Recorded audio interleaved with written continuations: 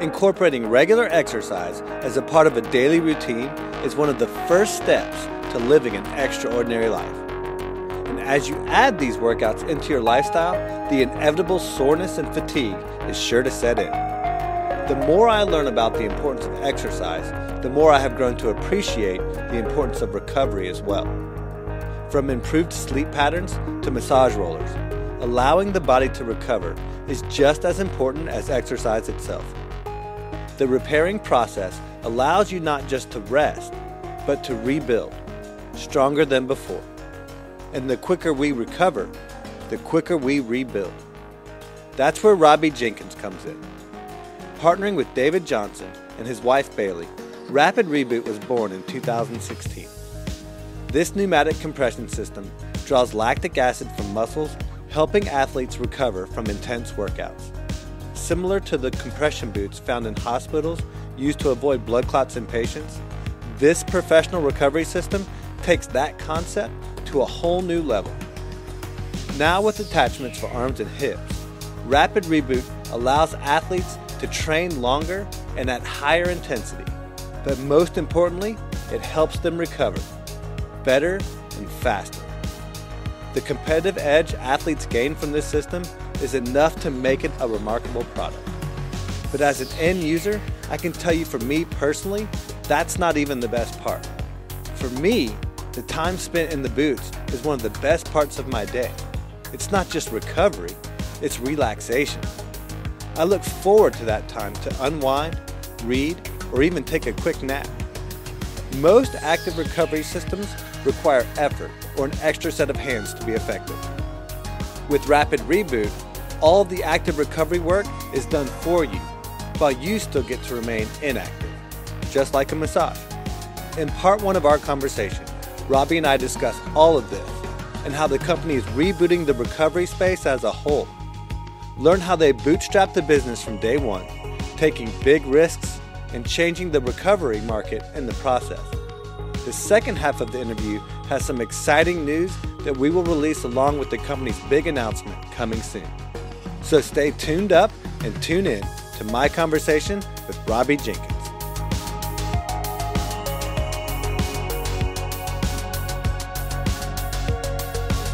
A lot of it's going out there. There's this thing called the Canton Fair. The Canton Fair is really cool. It's a trade show, but it's huge. And basically, like if you've ever been on like Alibaba or Made in China and you've looked for parts or even like completed products, you know, there's listing after listing of a lot of things that look the same because Right.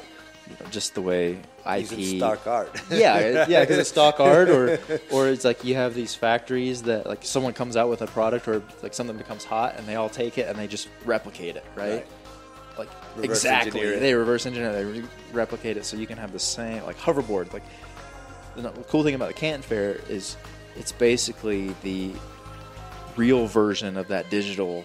I mean, there's aisles and aisles and aisles of factories that do the same thing, but you get to talk to them about customizing it. What are their capabilities? You know, they're going to show you. A lot of them will show pictures of what the factory looks like. You can ask them like, what kind of equipment do you have? They can showcase like different things that they can do to customize it.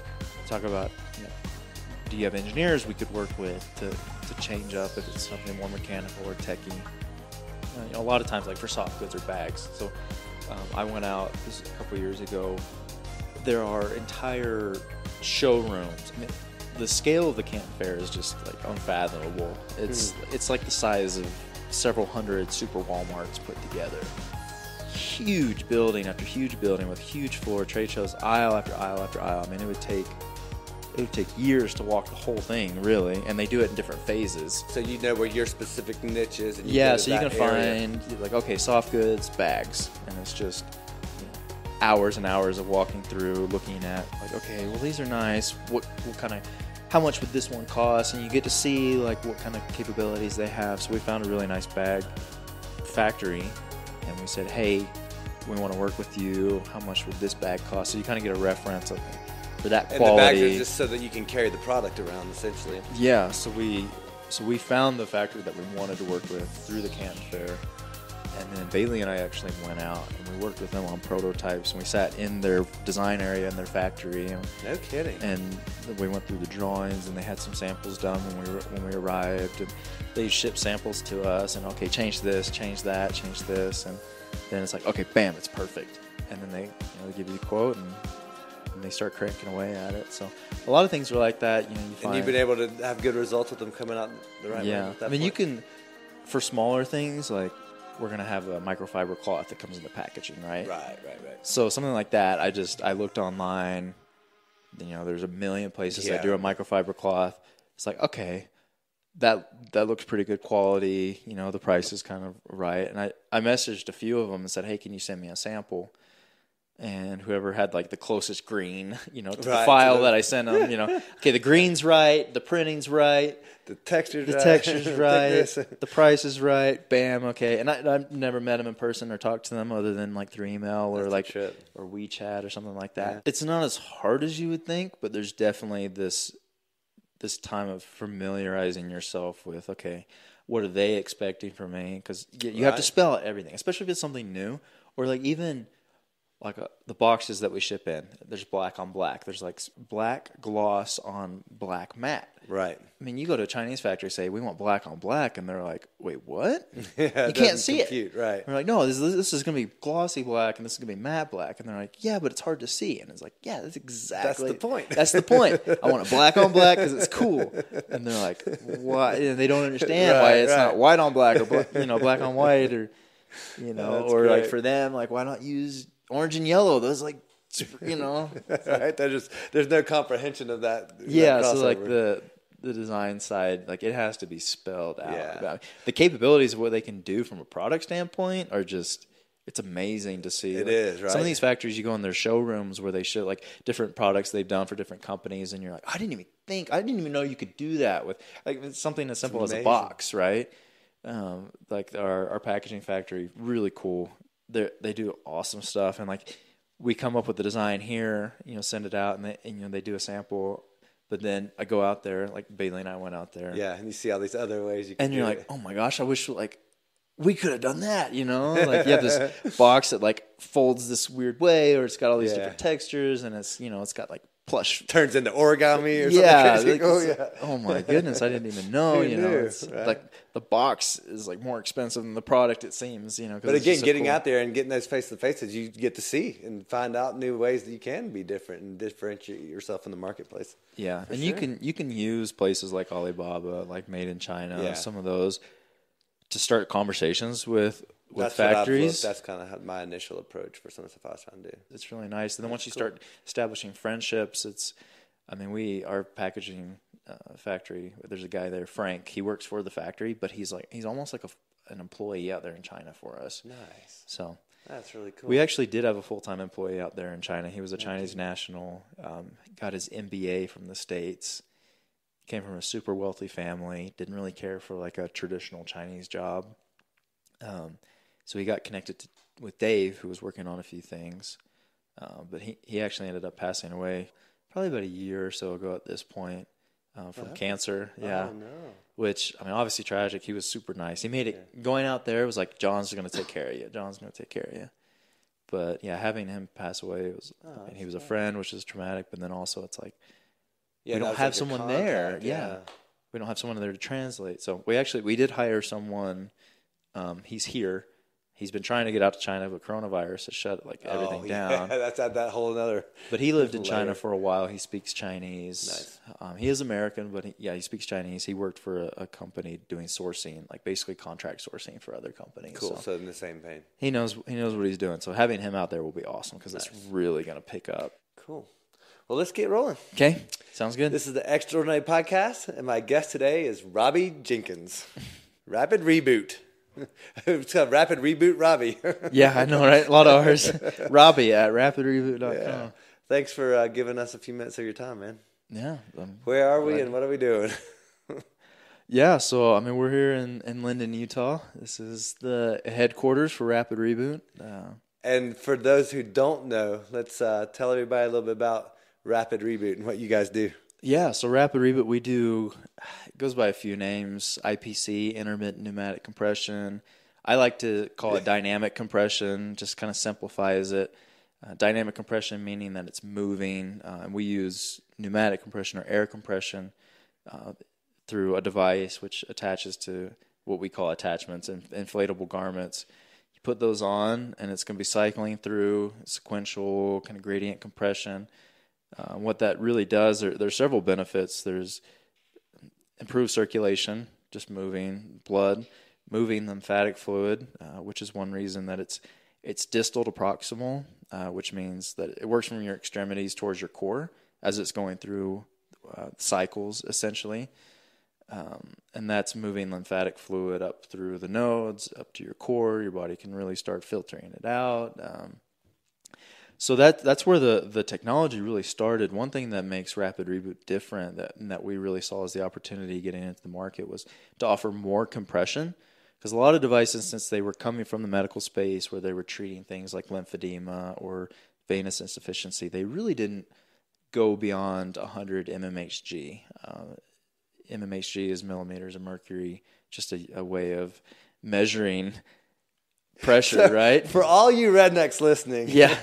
what he's saying is these are some sleeves that you can slide onto your legs, and you pump an air hose to them, and they blow up, and they inflate, and they pull all the lactic acid and all the ugly stuff that's in your legs out of there so that when you've done a long run or some long training, you get some speedy recovery. And it's based on the process of what you see like in hospital beds when you'll see those compressions on people's feet and or on their lower legs, and it's making sure there are no blood clots form. So basically, it's a hyper turbo version of that. Yeah, it's just a more robust version of that you can use at home. You can use Anywhere, really. anywhere as often as you need. It's just a much more quality at-home version of that. But we really geared it towards sports medicine. So you have flushing out lactic acid, just getting old blood out, new blood in faster than your body normally cycles out. And a lot of your bigger clients or your customers are like personal trainers and like therapists and ones in that vein, like working for sports teams and stuff, right? Yeah, so we do a lot direct to consumer for sure, and that market's definitely growing. So you have a lot of people, whether they're weekend warriors or highly competitive, doing triathletes. Yeah, doing triathlons or endurance runners. Yeah, endurance runners. Guys. But we also have a segment that is comprised of physical therapists. We do a lot with cryo places that offer kind of a a la carte recovery experience. We work with a lot of trainers for teams at the collegiate level, pro level, minor league level, across pretty much every sport imaginable. And you guys just have now been making some plans for the Olympics, right? Yeah, so we work with USA Weightlifting. We work with USA Climbing, which is a new thing. We work with USA Luge. Yeah, climbing, this is their first year in the Olympics, right? Yeah, so that's what's really cool about that. So they're actually based in Utah. That's how we got connected with them, talking to them. They do a lot of really actually big events are going to be here in Utah this year. And so we saw it as an opportunity, us being still a relatively new company. We're only a little over 3 years old. This is our first Olympics. This is their first Olympics. And what it does, we can showcase the versatility of the product, right? I mean, here's a segment. There's a lot of avid climbers out there, and the recovery industry hasn't really gone after that segment as much as they have, like CrossFit or, triathlon, marathon, obviously. Why do you think that is? I think it's not as big a market in their mind. That was my initial thought. Yeah, and also I think just the perception of climbers as people, who live in their vans and are, doing it, don't have a job. Yeah, don't have a job hanging out in Yosemite. They're not going to pay for an expensive recovery product, right? But certainly. Whereas like your average marathoner, your average triathlete they're putting money in their sport. Their median income is going to be higher. It's a different demographic for sure. Traditionally, and I think some of that's definitely changing, especially as like sport and speed climbing events become more popular. Obviously, the Olympics is going to be a new stage for that. Climbing gyms are. Well, I was going to say really, the indoor climbing has really changed that dynamic, I think. Yeah, so people changing it. Yeah, it's definitely changing that dynamic. So those people with high, medium, or median incomes, or people living in the city. I mean, yeah, living in exactly in more of a high income areas based on availability. Because you think of rock climbing as well. I mean, that's kind of geographically specific. Yeah. But now with that's definitely evolving and changing. Yeah, for sure. And climbers, these are elite climbers, are elite athletes, and they're using the boots, what we call our boots. The leg sleeves, essentially. The leg sleeves, yeah. Those are the most popular as far as what's been seen. Right. Us and from us and our competitor. Well, and that's kind of how it all started, right? It all started with the boots, didn't it? Yeah. So we do 2 other attachments, our hips and arms, and we've really been thinking, like, gosh, and those are our hip and arm attachments completely. I mean, we went back to the drawing board with those. Those are designed from scratch. You almost have to, don't you? Yeah, and so we wanted to offer something better than was on the market. So, like I said, we went back to the drawing board and designed it from scratch. And we're like, man, our hip and arm attachments are hands down the best ones out there. That's all we've heard from everyone who's used them. Mm-hmm. We really need to showcase that instead of, obviously we want to stick to our demographic of runners and triathletes who are going to be using the boots, but we really need to show that our other attachments are awesome. And so you think climbers, arms. Oh yeah. I mean, that's the perfect sport for that new aspect. It really goes hand in hand with the triathletes and the endurance guys because they're all such leg-based activities, and now the climbing being such arm-based. I mean, it's like now you got to find a hip-based activity. Yeah, I know, right? What does that look like? Salsa dancing? Or speed walking, something like that? Yeah, for sure. Cyclists, CrossFitters, pretty universal. Everyone loves the boots, everyone loves the hips, and we're like, man, arms are definitely underrated. So yeah, we wanted to highlight that. Plus, there's an opportunity with USA Climbing because as a U.S. sport, they're up there for sure. They're highly competitive, but they're not like some of these other European countries where climbing's been around for longer, or like a more established sport. Yeah, more established professional sport. So there's an opportunity if we can help USA get to the very top in the climbing scene in the world. This is the opportunity to kind of get on that ground floor. Well, yeah, and you kind of grow hand in hand. Like you help each other out along the way. Tell me about how this all kind of got started. Georgia boy ended up out here in Utah. Yeah, so I ended up in Utah. Sleeves. Yeah, I was working in Salt Lake. My wife, at the time, my fiance was working for our now business partner. His name is David Johnson. He's a shout out to Dave. Yeah, shout out to Dave. He's an engineer by trade, and he was doing a lot of triathlons. He needed recovery products, and he really liked sitting in the Normatec boots. And why isn't there more competition in this space? Why are they so expensive? Yeah, why are they so expensive, right? So, being an engineer, he's like, I bet I could build, I bet I can make one of these, right? so it was kind of a pet project for a while with him, and my wife is a former collegiate pole vaulter, actually. Oh, nice! I didn't know that. Yeah, so she did track and field at Grand Canyon University in Arizona, awesome. And so she was familiar with other brands out there, and he came to her and said, "Hey, I really want to get this going. I think there's an opportunity because there aren't a lot of people in this space, and people want this more accessible, right?" So yeah, she has a degree in web and graphic designs, and she's a very process and operations oriented person. So she really helped get that started. I quit my job in Salt Lake and came on board working from Dave's basement, and I brought kind of the digital you're handling all the front end of it. Advertising, marketing. Because as good as they are at what they do, that was a missing piece of the puzzle that needed to be filled. Yeah, and Dave knows obviously a lot of the technical stuff on the engineering side, but he had been selling on Amazon. He had been doing a lot of business-related things, so we really came together as this awesome team to build it from scratch and really just to bootstrap it. So that's how we got started. It opened up Pandora's box of FDA regulations, right? We knew it was a medical device, but maybe we thought, okay, that's like an application or something like that. And the manufacturer we were working with, working really close. we were there every step of the way in the development process.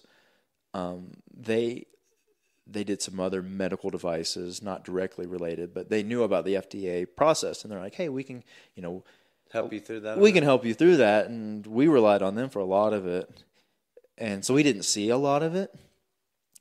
But as we've grown, as we've had FDA audits, because that's something you have to go through every year.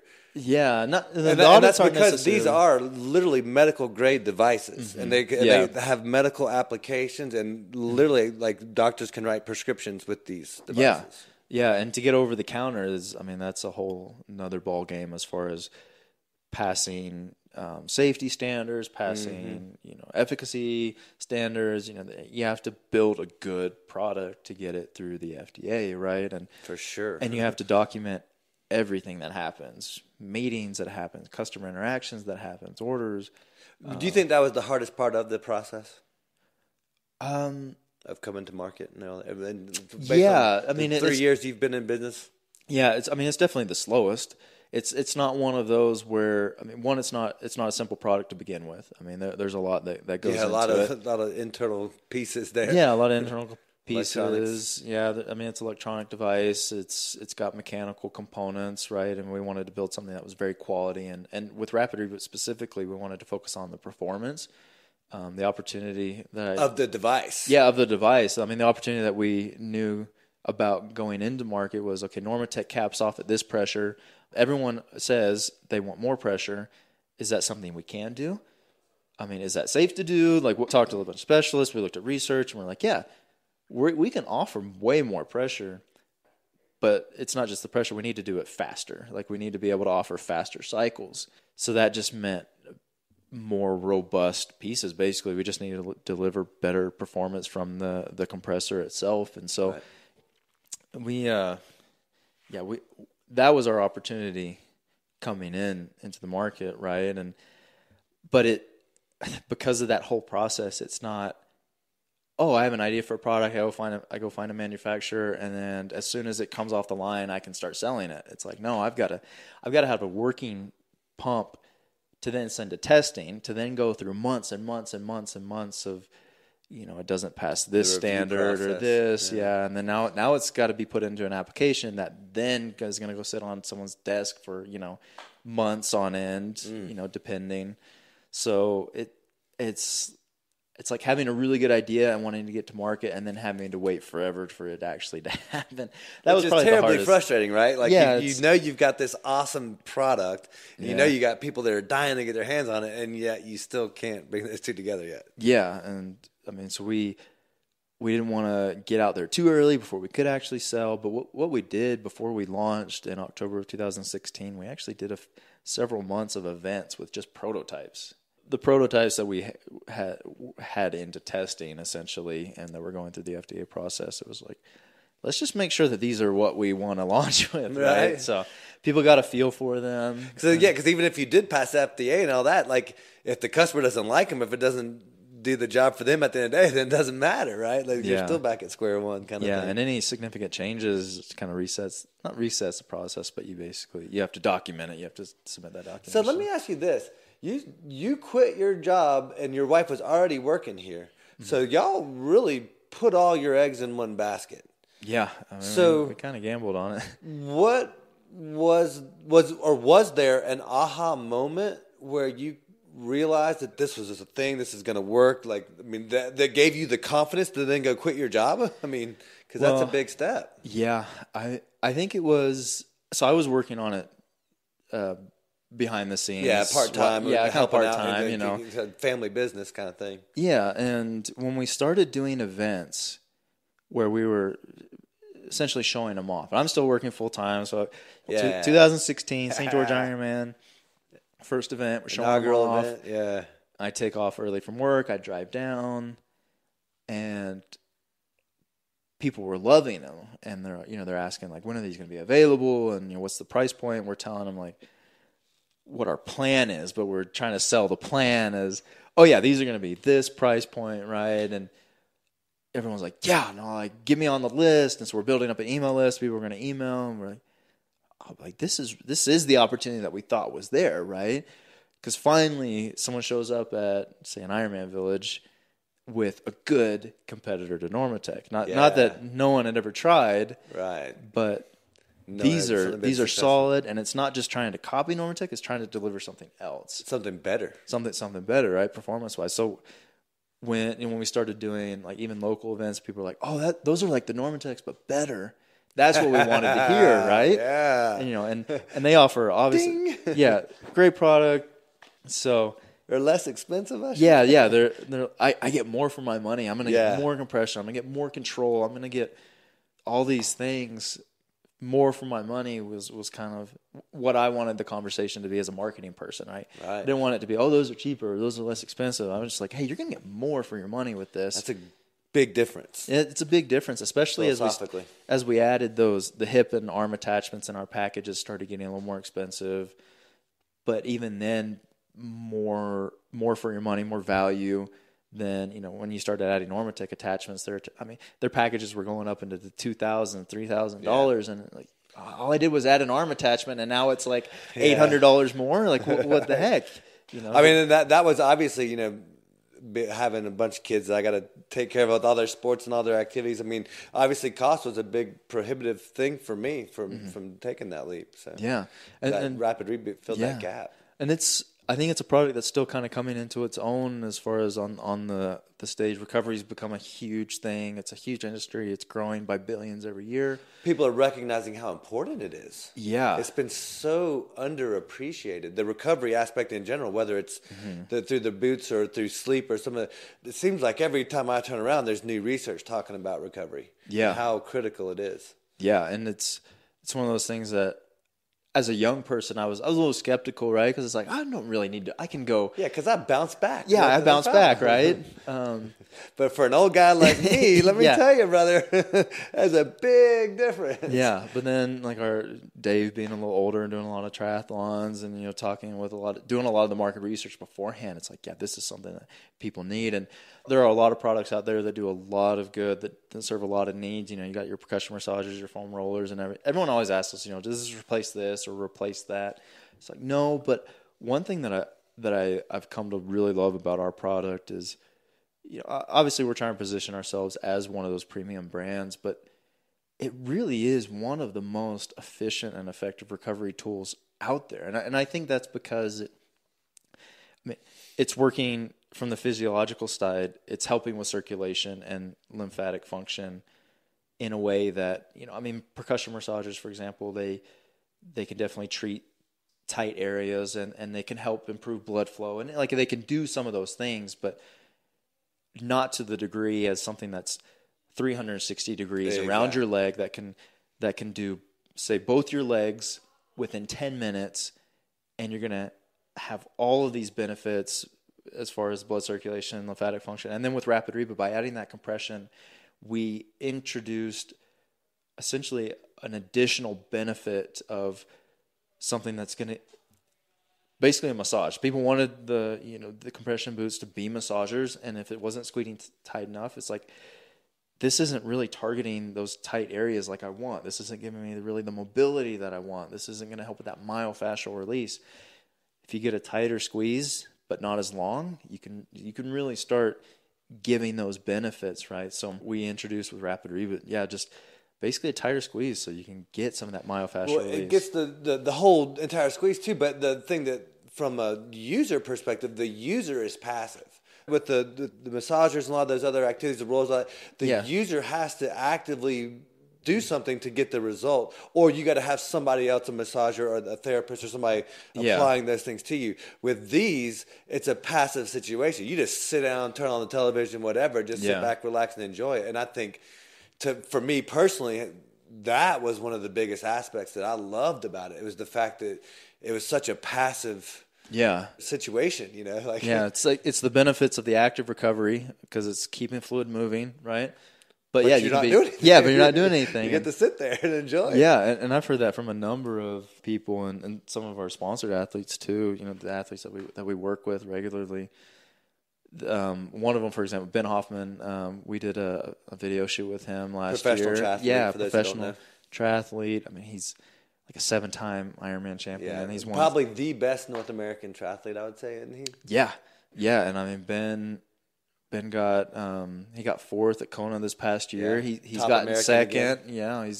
He's been, he's been in that top 10, for a long time, and he's won South Africa. I don't know how many times, and he's got his go-to races that he just dominates. Yeah.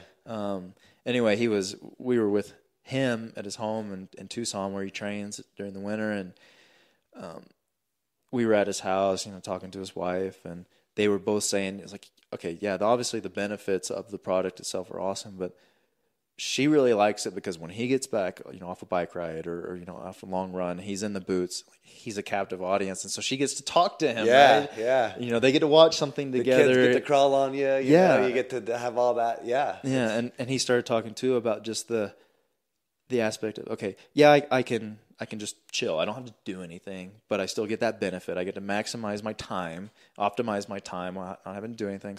So mentally, I can reset. Mentally, I can meditate, or I can enjoy talking to my wife, and I don't have to feel guilty that I'm not putting in the time, train. And he also was saying that when you look at the training schedules of the top triathletes out there, probably like any athlete in any sport, you can take them. Their training is probably very, very similar as far as the load that they're doing. Yeah, certainly. So then it becomes about what they're doing in between. Or 2 guys do 12-mile ride, or 12-mile run, and one goes home and eats like crap, or doesn't, or doesn't do the little things. The person who comes home focuses on the recovery, the stretching, the nutrition, the sleeping. He's going to have obviously the biggest advantage because he's going to get the most out of his training. Well, it's funny you brought up that he uses it as a mental reset. Mm-hmm. The first 2 times I wore them, I fell asleep. Nice. Yeah. I completely, middle of the day, just full on napping. And this was within, probably an hour after a pretty intense workout. And I fell asleep on the couch. So that's a huge aspect, that mental reset. I mean, that's probably one of the best for me. Again, me personally, one of the things I like the most about it is the fact that you do it's a little meditative time. Yeah, for sure. Neat. So what was a failure that you learned the most from? Or do you have a favorite failure? Favorite failure? An experience that you were able to, that you took something away from that made an impact.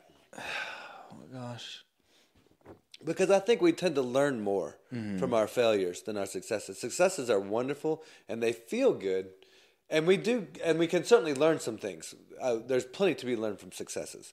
But I think when we get kicked in the teeth from time to time, when we fail at something, then we have to take a hard look at ourselves. Mm-hmm. We have to look at, okay, well, I came up short and there's something that I did or didn't do that caused that to happen.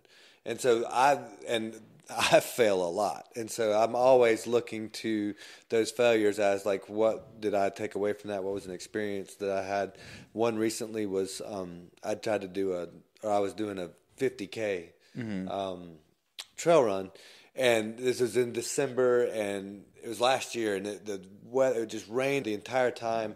And eventually, it got to where the mud was about knee deep in certain places. And so we all ended up quitting. None of us ended up making our goals, and I came up short. But one of my buddies ended up doing 2 more laps than I did. And I was really bothered by the fact that I didn't stick it out and I didn't tough it out. So that was like a failure that I went back and reflected on and took a lot away from. I didn't meet my goal.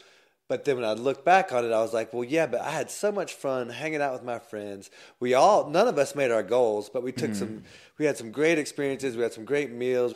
We shared in the misery together. Yeah. And it kind of created that little bond and that little experience. So it was something that when I looked back, I was like, you know what? Even though I didn't meet my race goal, it was a really great time. I had a really great experience. I learned a lot from that, even though I technically failed. Yeah. Oh, gosh, yeah.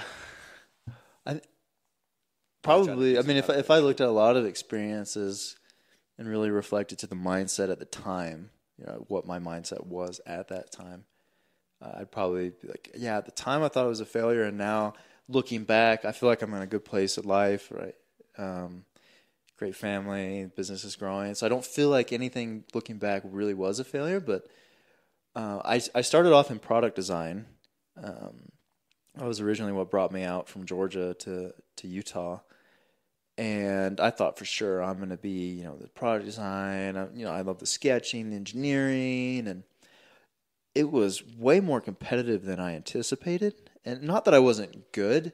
I was this 18-year-old kid coming out, and for the product design program at BYU at the time was top in the nation. I mean, they had been the top program, really rated program, highly competitive. A lot of guys and a lot of people, a lot of girls and guys in the product design program our first year, and they do they basically cut people every year. I mean, you can be third year in the program and get cut. Whoa. It was that cutthroat. And that's kind of the opposite of most schools. The longer you wait, the better chance you have of getting in. There were juniors who were waiting, basically didn't make it into their senior year of the program. Wow. And your grades were you were ranked. Like your grade was basically your ranking in the class. Wow. So they did it on a curve. There's only 20 people in the class. This is intro to product design. You had to apply to get in. Right. You already gone through a few. Yeah, you already jumped through a few hoops just to get there. But you have people that are transferring from animation.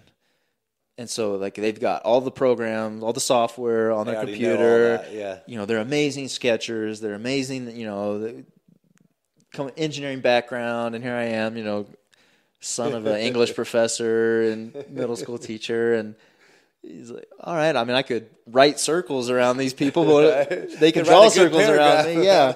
So I did all right. And I had a product design. You're a pretty smart dude anyway. So you're going to fare pretty well in most general circles. Yeah. Well, so I left, I did an internship.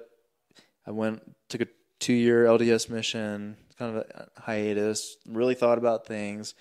Tried really practicing my sketching and everything, and I just didn't come back with the same passion that I had for it when I got into the program, and I wasn't really ready for the intensity. Well, I ended up transferring to communications, which is pretty much, it was like an open major. Yeah, they're not generic, whatever. Yeah, they would talk about how, you have to apply for the PR program, and they only take so many people, and yeah, it is competitive. People didn't get in, sure. But relatively speaking to the for my skill sets, versus the more engineering and sketching side of communications, PR, writing, that was more in my wheelhouse, and so it was definitely a better fit. I definitely felt better about it, but I definitely, for the longest time, I looked at myself as a failure from the product side. Yeah, because that was the dream. That was why you came out here to begin with. So and I always and I love the design side of things. What's been really cool about Rapid Reboot, not only do you wear a lot of hats, I've been able to wear that product design hat. Right? Yeah, right. And do.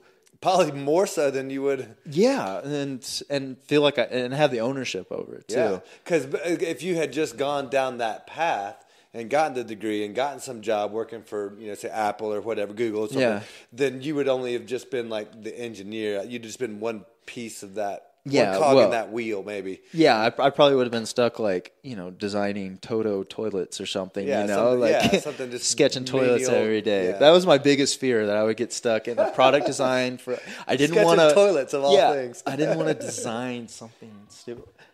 I did learn some really cool things. I learned through the creative process, especially in my design internship, which I kind of considered a failure. I thought I did some really cool things, but I was that intern that they stuck in the corner and said, hey, here are the projects that we're probably never going to dedicate any full-time people to. Just see what you come up with, right? Just whatever. Yeah, you're getting paid next to nothing. Yeah. You're getting paid in experience. And I did get paid in experience. So I learned, so they gave me this project, and I'm trying to come up with ideas, and I'm sketched out after an hour. I have no new ideas after an hour. And I'm I can't, can't go to my boss right at the time and say, I don't know what I'm supposed to do. And so for the next 3 days, this is my first week. This is my first real world internship, life, real world internship for this really awesome the Gotham Lighting. They're owned by Acuity Brands. They're in Atlanta. Sure. And I just sat at this paper for the longest time. So I just sat in this cubicle out of the way. Complete afterthought, I felt, and I had no ideas, right?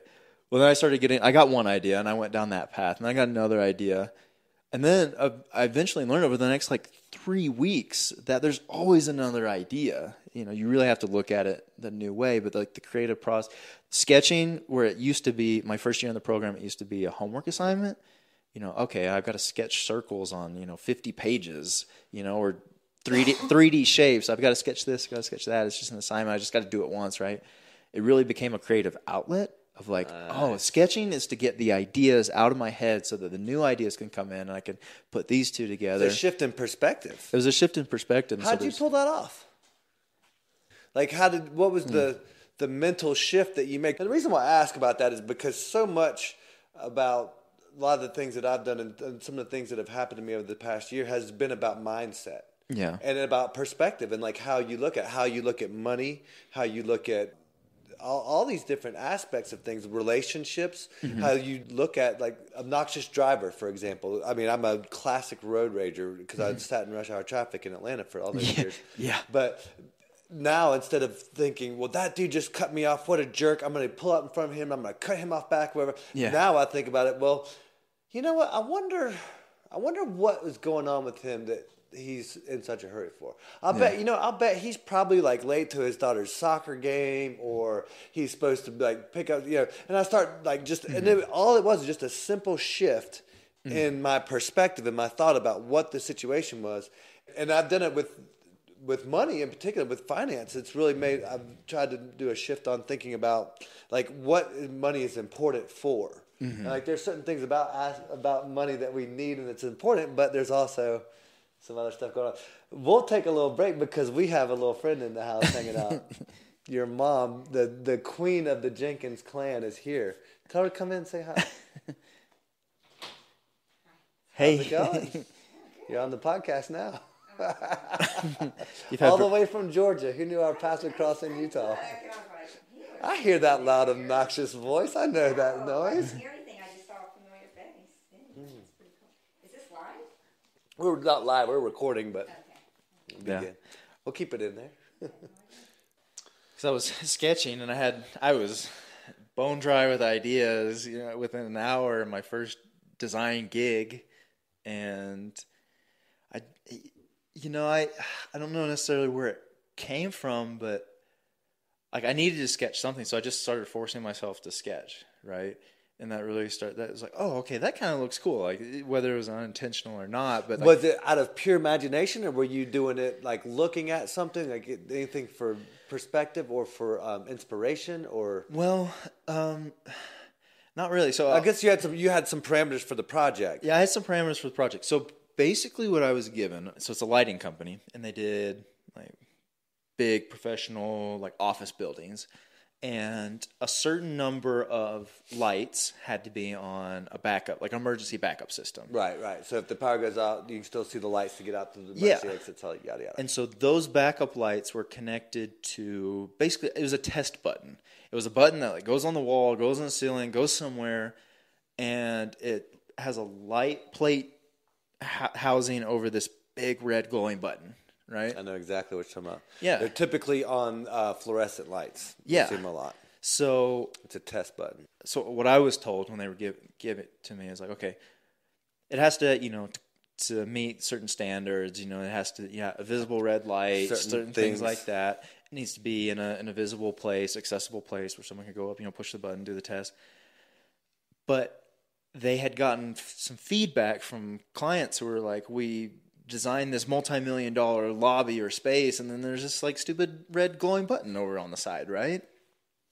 And so they're like, we've never like really thought about it because this is what it is across the industry, design, right? Yeah. Like there is no design with this; it's pure function, right? It's pure specs. Yeah, and so it was like, if we could make it cooler, what would that look like? We don't know. We've never thought about it. Take it away. Gotcha. I'm like, I'm redesigning this little glowing button on a light plate, and I can't like overhaul the installation process, anything like that. So I'm like, I'm drawing light plate switches like within an hour I'm done, right? Right? Like how many different ways can you draw a light switch? Yeah. I was like, oh, maybe it could be round. Okay. So yeah, I just just forced myself, like, because I had someone who was checking in on me regularly, and I didn't want to show them a blank piece of paper. So I just started like drawing the same thing over and over again from different angles. Is really what ended up happening. I was like, oh, that actually looks kind of cool. Like I was trying to draw it in perspective, but it was a little off. So like, oh, maybe it could have, you know, this bevel or this whatever. And so it was thinking about things piece by piece, as simple as it was already. You were breaking it down even more. Breaking it down even more that? and saying, you know, what about this? What about that? And so it opened my eyes up into the design process and the creative process as a process, and something that you're not going to design it right the first way. It's impossible, right? Yeah. You can't get it right the first time. And that was one of my things, like growing up writing and being a fairly good writer and being critiqued by my dad, you know, and learning things from my dad as a writer. I thought, oh, if I just write it well the first time, if I could just get it perfect the first time. I hated the editing process. Yeah. Because you want to be done, right? Yeah, you want to be done, right? You're a kid, you're like, I'm ready to move on. I learned for something to be good, you have to go through that process, because so true, right? You don't just want to come up with something and think that it's good. You have to know that, because you thought through it, that, oh, I'm going to encounter this problem, or it can't be this way, it can't be that way, it should be this way, it can be better this way. And something else I learned too is, and one of the reasons I have right above my desk here the sign that says Simplify, is that for things, especially complex things, things that are really have a lot of components, taking everything piece by piece in its simplest manner results in something that's really well put together, right? Thorough. And really thorough, right? And that's something can be simple and still complicated at the same time, right? For example, like relationships or partnerships that we have with some athletes. We want to do all of these things, and sometimes I feel like I'm all over the map, and I just force myself to simplify it. And like, okay, we're going to do these 10 things in this complex, you know, back and forth, this piece of marketing content or this ad, you know, these things we're going to how they all interweave and how they all interact together for overall marketing plan. Yeah, but I'm just going to do this piece. I just need to figure out the date. When are we going to do this shoot? You know, for example, right, you know, right. Who's going to be involved? And actually, my team is really good with that, pushing me to be even better with that, because you can have an idea for really cool, like a video that you want to do with an athlete, right? I really want to capture their story, and then we sit down together, and it's like I can see it in my mind, but then you have to materialize it. It seems so simple in your mind, then you start breaking it down, and it's really complex. But then if you break it down beyond that and take each thing piece by piece, then it's like, okay, I can figure out when we're going to do it. I can figure out who needs to be in, and I can figure out, okay, this shot, that shot. And I am getting better at it. And again, my team's really helping me with that. But things like that, even like contracts with organizations, like what is this going to look like? It really seems muddled and complex on the outside. Then you start really breaking it down. It really simplifies it. And it allows, if I only have to be creative within a small parameter, it's easier for me because I don't have to worry about this thing or that thing.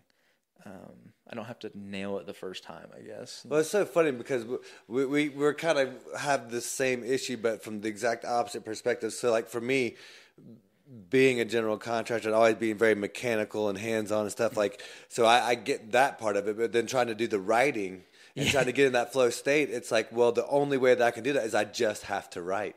Yeah. And even, so like he's talking about break it down, make it simple. Well, I would say, okay, well, I just need to write. Well, then I would go and I couldn't write, and nothing was coming to me. So then I broke it down even further. So, okay, you have 1 hour.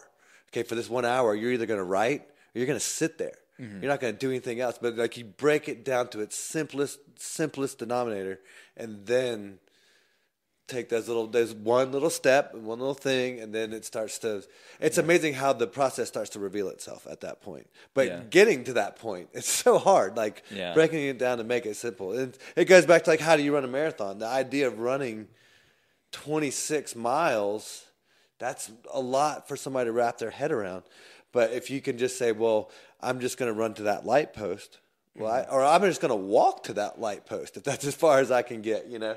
I can go as far as I need. Like, I know I can get to that light post. You know, it's only 20 feet. I don't know if I can get 26 miles, but I know, or again, breaking it down even simple, I know I can take that next step. And it's like, how do you run a marathon? One step at a time. You know. And then here's another example related to Rapid Reboot specifically. So early on, I'm still, as the marketing person, I'm trying to go back to every intro to PR marketing class that I took. And it's like, define your demographics. Yeah. And so I'm like, oh, we could work with this sport and this sport and this sport. And I'm trying not to let my mind like go too crazy and chase every opportunity that comes up, because we had athletes in like a lot of sports and sports I want to work with. Yeah, sports that appeal to you. Yeah, sports that appeal. Reach out, and it's like, oh man, we could work with them. But then you start looking at it. It's like, okay, if we're going to sponsor them, it's going to be this much, and we're brand new as a company. Like, that money could go to more inventory. That money could go to another Ironman event where we know we can sell. Yeah, right. Where the ROI will be a lot. Yeah, so I wanted, or immediate. I really had to get myself to focus on our core demographics, but there were still failures along the way. One being Spartan races.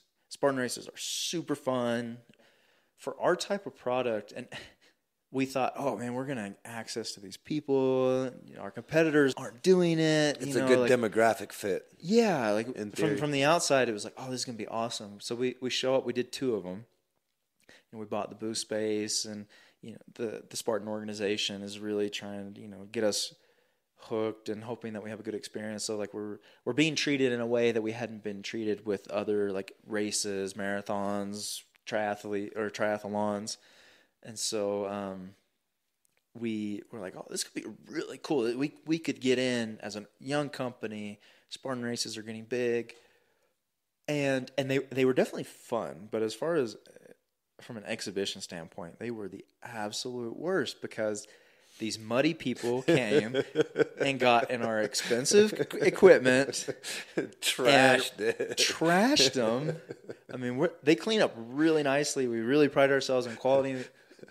But yeah, so we did one outside of Sacramento and then one outside of LA, like Castilla Lake or Castaic Lake. I'm not from Southern LA, so I don't really know that well. But there's a big lake not too far out of the LA suburban area, and really well attended, super fun. The race organizer told us we could hop in when we wanted. So like, being an active person, it's like, I'll hop in these Spartan races. It was cool. It was fun. Yeah, they're fun. Yeah, sure. But we realized, I mean, the first one was like, oh man, this is not what and we're cleaning the stuff, and like, this is not what we anticipated. And we were already signed up for the second one, and we went straight from the first one to the second one. Like, okay, we're never doing this again. This is not gonna work. So we figured, okay, if we could get in with their Spartan team, right, or their pro team, if we do kind of we'll sponsor you, but we're not going to show up and set up our stuff in the mud. Right. Not put our chairs in the mud, put our expensive stuff in the mud. Not this expensive stuff, man. Yeah, so it was cool. We made some really cool connections. We had people who bought, and who we still follow, and we're still kind of Rapid Reboot diehards, which is cool. It's not that we're not in that community, and it's not that it's just that doesn't work for what you're trying to do. Yeah, we tried to take that's a poor business model. Yeah, here's our marathon setup, here's our triathlon setup. It's just gonna work magically in Spartan races. Right, didn't plug and play like you thought. So really now, I mean, that was a huge learning experience, because now every time someone comes to us with a new event idea, right, like, hey, come exhibit with us at our event. It's like, okay, is it core demographic? Do we know we're going to make our money back? Right. It takes time and money. Could that better be spent? Like, I know we do a lot of triathlons, but what if we just signed up for another triathlon and we could, or use it in other spaces, like other marketing spaces, like whether it's social media or otherwise. Where it's a little more tried and true. So yeah, we want to experiment. We want to kind of see what markets, like climbing, fighting has been a huge one. We did something with Anthony Pettis. Oh, nice. Which, I mean, going in with Spartan in the back of my mind, like, sweaty boxers. Are we in the right space? Yeah, like it's not really traditional as far as what we know about this space and this kind of recovery product. And Normatec hasn't really done that many things. Or, some of the other brands weren't really in the space, and so. Is it because they tried it and they failed, right? But it ended up being awesome, but not at the same time.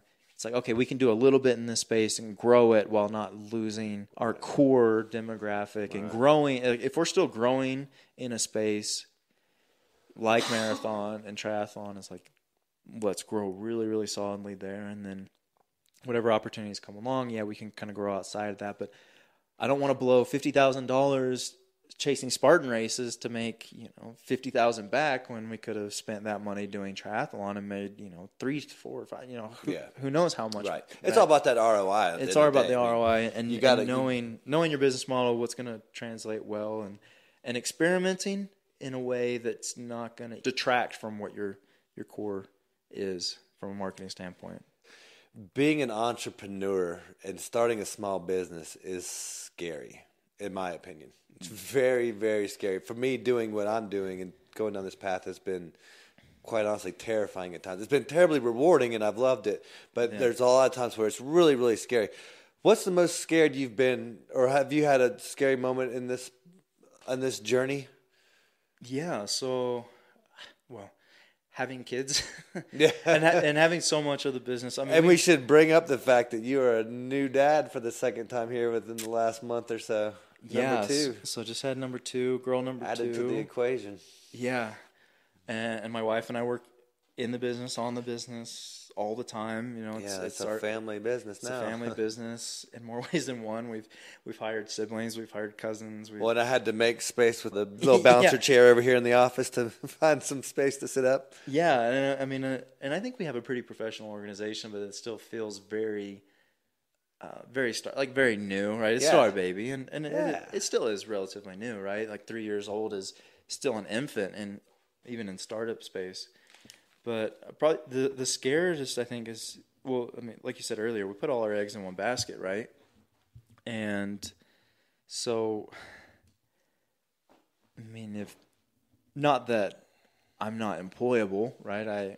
I have a master's degree. My wife has a bachelor's degree in web and graphic design. She's really good at it. She's done freelance stuff with it. I mean, until Rapid Reboot started really taking off and consuming all our time. But it's like, yeah, if this failed, we would be unemployed, and we both have to try to find jobs, right?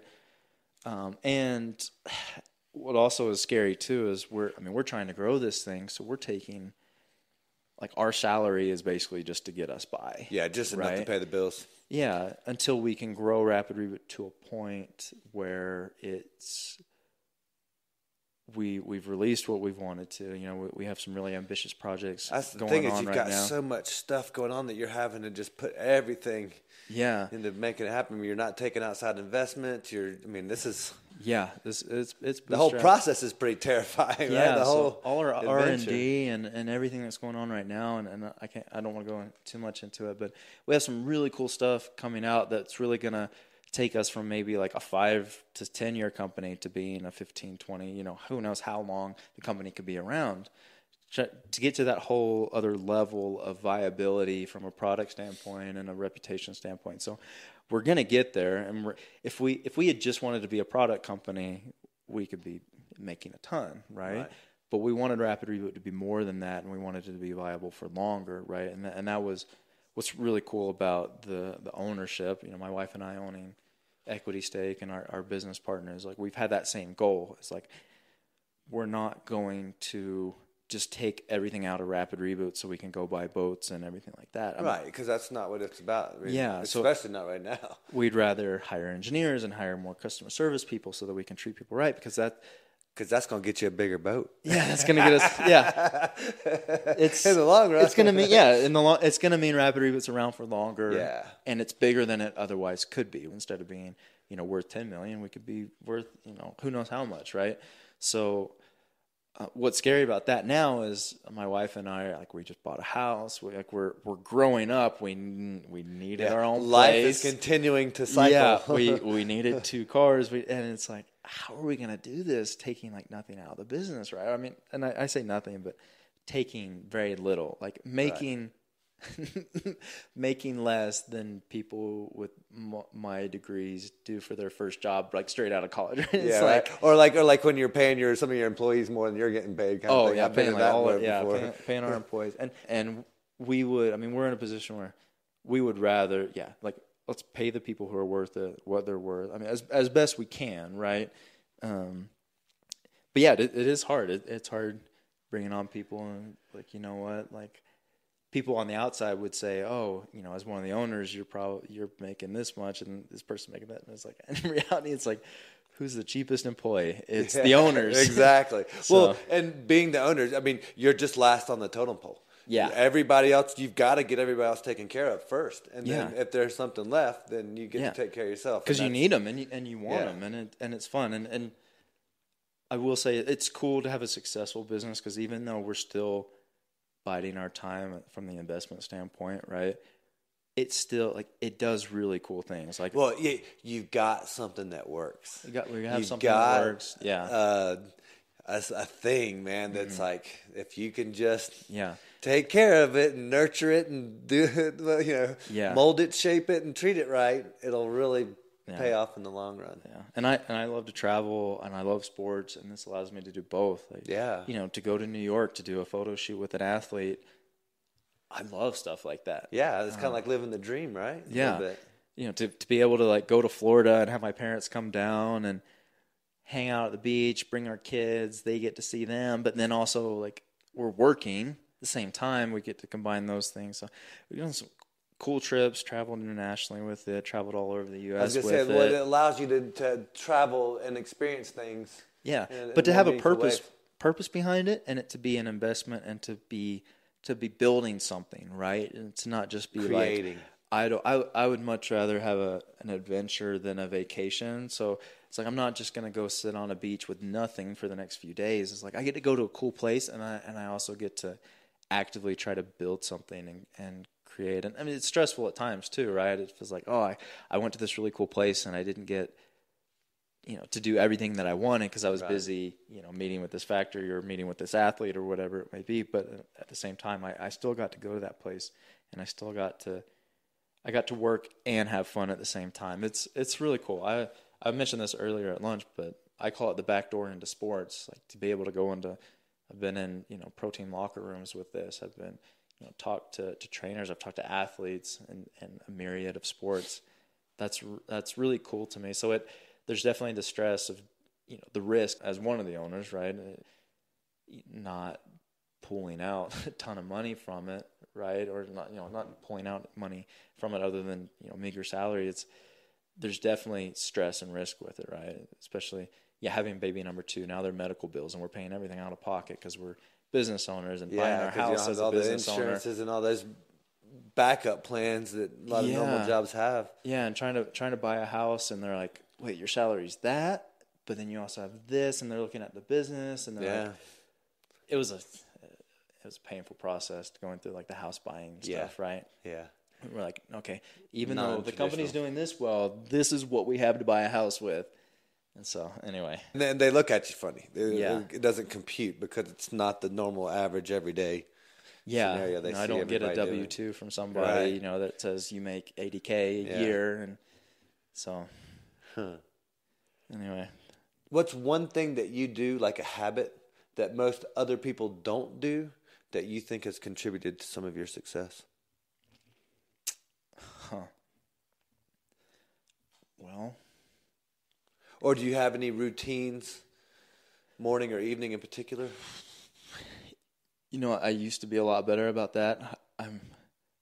Kids definitely throw everything off center, right? Well, and a 1-month-old really throws everything into pure chaos. So maybe 6 months ago, was there an average routine or a habit that you used on a regular basis? So we had our first, and it took us 2 years to get into a routine of, okay, they go to bed at 8:30, and from 8:30 to 11, that's our get stuff done time, or be together time. To sit down, talk about finances, or sit down to like do this project in the house.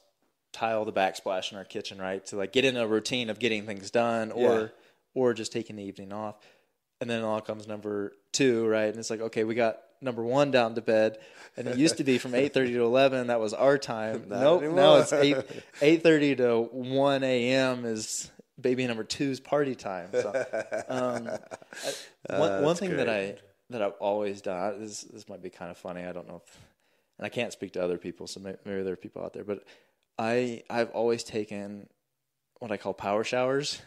Like I could be in the shower for an hour and it could feel like a minute. I mean, just like Really? completely lose my mind in the shower thinking about, I mean, I came up with the name Rapid Reboot in the shower. It's your meditative time. It's my meditation time. And Interesting. And I've always been someone who really likes my not, I won't call it meditation, but my in my mind time. Yeah, your alone thoughts time. Yeah, kind and of. my wife always knows. She's like, "You're lost in your head again, right?"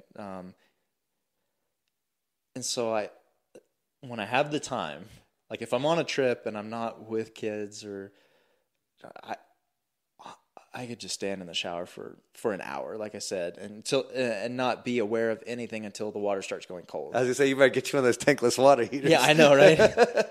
and just think about things, right? Yeah, especially I love that. Any of the design projects that I had, right? Like trying to come up with a name for Rapid Reboot, right? Naming anything, like even naming kids, right? Yeah, it's just right. like, what names do I like? Okay, you know. And I haven't had that as much lately, obviously, because I don't want to, leave my wife hanging, take care of 2 kids while I'm just, sleeping in the shower. Yeah, but it's something that I've always like. That's a great answer. Probably some of my best ideas for anything, really. As stupid as they may be, from a broader level. Kind of happen in the shower. There's just like a not a trance like effect, but just warm water. I can just be there. Even now, where I'm trying not to take a long shower, it's like, okay, I'm just gonna hop in, hop out. I feel like I hop in, hop out, and it's like it's 15 minutes later, and it's like, wait, I just took a 2-minute shower, right. in my mind, right? It feels so fast because you're in that state. Yeah, because you're in that state. So thinking through a lot of things, whether personal or for the company, right? Yeah, I would every night. I would love to have the time to do an hour shower, right? Because then it's. I mean, whether I'm trying to come up with what's the video idea for this, or what's app, a marketing strategy? Yeah, marketing strategy. Who am I going to add? Do this ad with all millions of those things. Yeah, like how are ads performing online, right? Okay, what can I do? What's the messaging? What's the messaging? And okay, just going back to that or core demographics or. Yeah, we get athletes and agents reaching out to us all the time, and it's kind of hard to know. Like, we have this pretty rudimentary process for vetting them, I guess, where, okay, what's their credibility / what's their visibility, right? We'll work with influencers who are highly visible, and maybe they're just, a mommy runner. And then we'll work with this highly credible athlete who might only have a few thousand followers on social media, but those 1,000, or a few thousand people know who they are because they're the top of their class in whatever sport, right? There's some ultra marathoners like that, right? Mm-hmm. They reach out and it's like, okay, no one outside of ultra marathon knows who you are, right? But if you're an ultra marathon, you know who that, you know who Camille Herron is, you know who Hayden Hawks is, right? Mm-hmm. Like they're top of the top, some of the best in the world. So they don't have that visibility from that initial perspective. Anyway, so we have that process of trying to vet them, but every situation is different. Some people come along, they have 1 million followers and they're really credible and they're going to do stuff, just if we can get them some product and work with them in some cool ways, it's like, yeah, don't worry about paying me, right? And others, like, they're going to come and, spend money on me. I want to be a sponsored athlete. And, we'd love to work with every athlete, but that's not possible. Right, and so, sure. To sit in the shower and be like, okay, this person, well, what could we do? How we're going to utilize Visualize how they'll fit within the role. Yeah. Well, are they worth it? What's the ROI? Yeah. Okay. Yes or no? Like, to make all those decisions, for me, if I had it my way, would just be in the shower. That's great. I love that you say that. I've actually been reading this book. It's called The Power of the Subconscious Mind. And I actually just brought it with me on this trip. It's Joseph Murray. Okay. But he talks about how you access that subconscious. And a lot of his stuff is obviously based around doing it in the morning or in the evening in some type of a meditative thing. Mm-hmm. But it's exactly the process of what you're talking about, what you do in the shower. Mm-hmm. That's what you're doing. According to this book anyway, you're accessing that power of that subconscious. And what that subconscious is able to do for you, like what the answers it's already given you, to me, that is just crazy weird how that works. Yeah. And you see like float spas coming on. You see a lot of places where, I mean, we even work with like those deprivation chambers or whatever. Yeah, deprivation chambers. You see a lot of places, like recovery-oriented places, that'll use our boots, and they'll put people in a zero-gravity chair, give them the right music, give them masks so it's completely dark, like put them in a meditative trance, right? You're taking care of their body and everything. And I think, the shower is a quick and easy way to do that because it's just the warm water. It just the noise that it makes. Think about it. It's like it makes perfect sense to me. Yeah, it's just white noise. Yeah, just white completely noise. zone out and get lost in your thoughts and start figuring things out. Yeah, that's a great answer to that question. Yeah. It's one of the best answers I've ever gotten for that question. Actually, really, I think that's funny because when you're living in a dorm with 5 other guys, or in a house in college with 3 other guys, you can't take an hour shower because this guy's got to get to this, his date. This they kind of hate you to be in the shower for so long. So. Right. But anyway, that's great. So I just talked about the book. Any book that you're. Well, let me ask you this: do you have a favorite book, fiction or otherwise? Or maybe a book you've given away more than others? Maybe it made an impact on you? Well, I don't want it to be cliche, but Shoe Dog has probably, within the past couple of years, Shoe Dog has probably been the most impactful. No kidding. No, we were just talking about that earlier with Brian. Yeah, and David recommended it to me a while ago, and I'm like, yeah. For those who don't know, it's the story of Nike. Yeah, the story of Nike, Phil Knight. And it's one of those that comes up all the time. Like a lot of entrepreneurs, a lot of people find it influential. And like I said, I'm not really good about reading self-help books. Not that it's a self-help book, but it's more of a biographical. It's an autobiography, right? Right. And in the same vein of not being good with self-help books, I'm not really great about reading other people's stories, right? The biographies or autobiographies.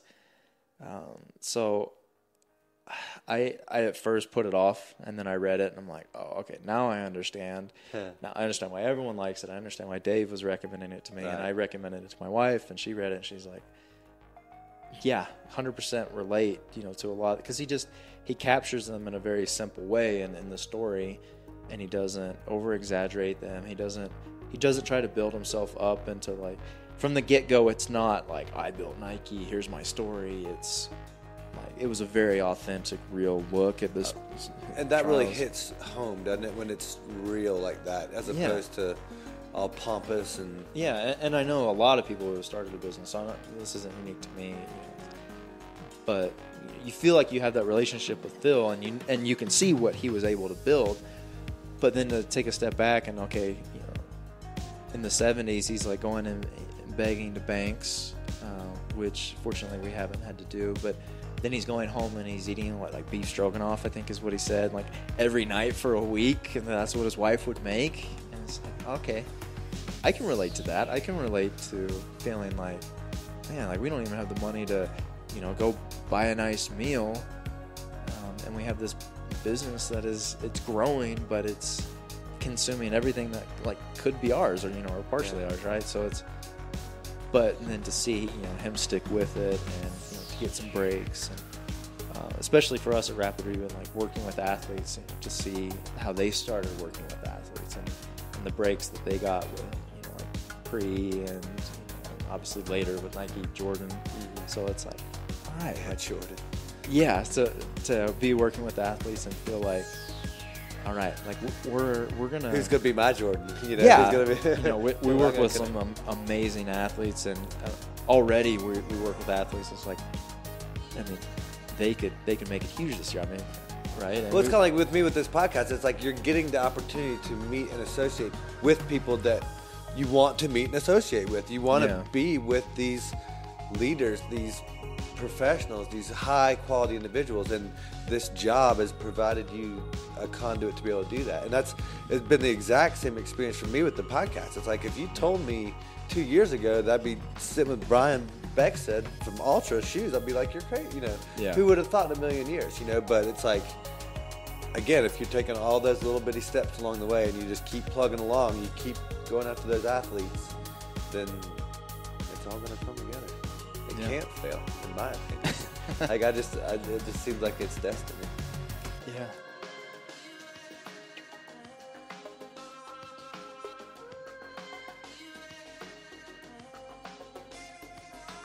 Hey y'all, thanks for listening.